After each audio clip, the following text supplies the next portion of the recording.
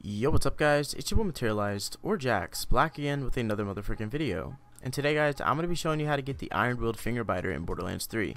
This is not of legendary rarity, it is of blue rarity, but the skin on it alone makes it worthwhile to me. And as you guys can see, look at this, look at this gun, look at it, look how good it looks. We'll go ahead and go into the actual stuff here. So let's go into inspect. Here you guys go. This is the actual gun skin itself, which has that beautiful purple to white splatter on it with the polka dots and the normal barrel. Super amazing looking weapon, and it's so interesting to me. Like, it looks so good. So let's go ahead and take a look at the parts here. So we have the trigger, which is it does reload speed. The barrel accessory up here, which is -7 accuracy, and the bolt. Let's see the stock. Where's the, oh, here's the stock accessory. So this stock accessory black here is plus 10 damage. The magazine, nothing. Scope, nothing. But yeah, this is a really cool looking gun, and that skin looks really nice. So let me go ahead and show you guys exactly how to get it. So for everybody that hasn't met Tina yet, just work your way up to the story until you get here if you're interested in getting the FingerBiter. Now, right after you guys meet Tina, she's going to send you out a door here, and once you guys get straight out here, instead of following the main quest, you're going to go ahead and go up the other section. So over there in that little building is where you're supposed to go. We're going to turn left and go into this building right here. So I'm going to bypass all these enemies. You guys can do the same. Yes. But once we do get out here, you're going to head directly up into this building. Once you guys get up into this building, it's going to ask you to open up this door. Go ahead and select AE on this pad, and there's going to be a guy named Ramsden sitting here. Once you guys meet Ramsden, you're going to go ahead and just, get the quest from him, which is going to be on the Blood Path. So once you guys get on the Blood Path quest, you're going to follow through all the way to the quest until the very end. During this entire quest, we're made to believe that Ramsden is making us look for his really good old friend named Holder, and we're meant to believe that the Shanks kidnapped him and took him and put him in a cell. But at the end of this quest, we definitely find out that that is not true whatsoever, and Ramsden was telling us a bit of a lie. At a point in the quest, you're going to come to a gate, aka a cell, with a body inside of it that is meant to be Holder's body. And apparently Ramsden knows every single scar on Holder's body, so he knows right off the bat that that's not him. Now, once you've interacted with that body, go ahead and click on the little the little hatch next to it, and jump down. Once you guys have hopped down here, you're going to go ahead and want to wipe out the rest of these enemies down here in order to complete or get to the next sequence in this quest. So go ahead and wipe out all these enemies. After killing the last enemy, Holder is going to have a voice line come up.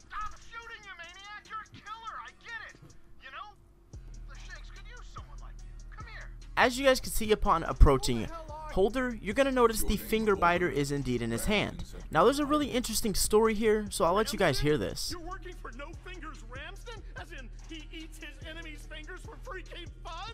The Shanks have been hiding me from that animal, and now you've led him right to me! I'm a dead man. I'm a dead man! Better kiss my fingers goodbye! Unless... Yeah, you're a killer, right? Keep that guy away from my fingers, and I'll make it worth your while. Knocky knock, let me in, Vault Hunter. Holder stole my favorite gun and left the biters. I need to speak with my good buddy and set things straight. Don't do it! He's a monster! He'll stab you in the back! Protect me, and I'll give you my personal shield. So right here, guys, you have a choice. You can either get a shield from Holder, which is pretty good, or a shotgun, aka the FingerBiter from Ramsden. In order to do this, head on up to the pad, open up the door, and go ahead and wipe out Holder. After killing the last enemy, it's then going to switch and tell you to go talk to Ramsden. He is indeed over here on the other side. Once you guys go ahead and go up and talk to him to complete this quest, he's then gonna see in the top right underneath your map, you're gonna get $2,178 along with a blue rarity shotgun. As you guys can see now, all you gotta go ahead and do, open up your inventory, go on down over to this, and you're gonna notice you now have the Iron Willed FingerBiter. So let's go ahead and take a look at it. Upon opening it up and inspecting it, you're going to notice the absolutely beautiful and insane skin that this gun has on it. This is by far my favorite skin from any weapon I have currently seen in the game. It has a little bit of white polka dot and like some splatter on it, and purple is my favorite color, so it is super nice. So all in all, here's a rundown of all the stats in total. We have the damage at 52 times 10. The accuracy 42%, the handling at 58%, the reload time at 1.1 second, and the fire rate at 2.66 seconds. The magazine size is 1, but it reloads very quickly. And the motto for this gun is, I suppose you're wondering about my bandages. Now, this is what really comes in handy and really makes it for this gun. So the plus 108 weapon damage, 10% critical hit damage, plus 25% reload speed, and 2.2 times weapon zoom, and also critical hits ricochet one bullet at the nearest enemy.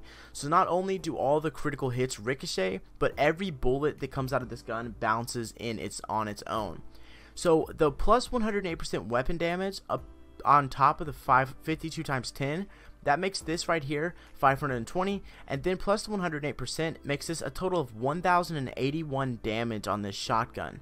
So you have a really cool looking shotgun on top of 1081 damage, and that's a really good amount of damage for the lower levels. And basically that's everything that I wanted to show you guys, and I hope you guys get this shotgun. Straight off the bat, when you're using this gun, you're gonna notice that when you shoot it, it tends to like to bounce its bullets around absolutely everywhere around the map.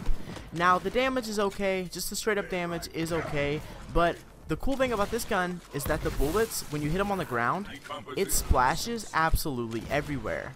So when your bullets hit the ground, they don't just ricochet off one thing, they ricochet off of absolutely everything. This allows your gun to have multiple damage on multiple different enemies. So as you see, when I do go ahead and shoot the ground here, I'm able to hit a lot more enemies than I would normally because it ricochets absolutely everywhere.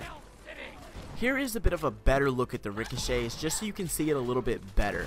Now as you can see here, I am shooting this absolutely everything, and another little cool thing I wanted to point out is even the bullets are pink. Like when you pull out the bullets, the shotgun bullets are pink as well, so that makes it even better.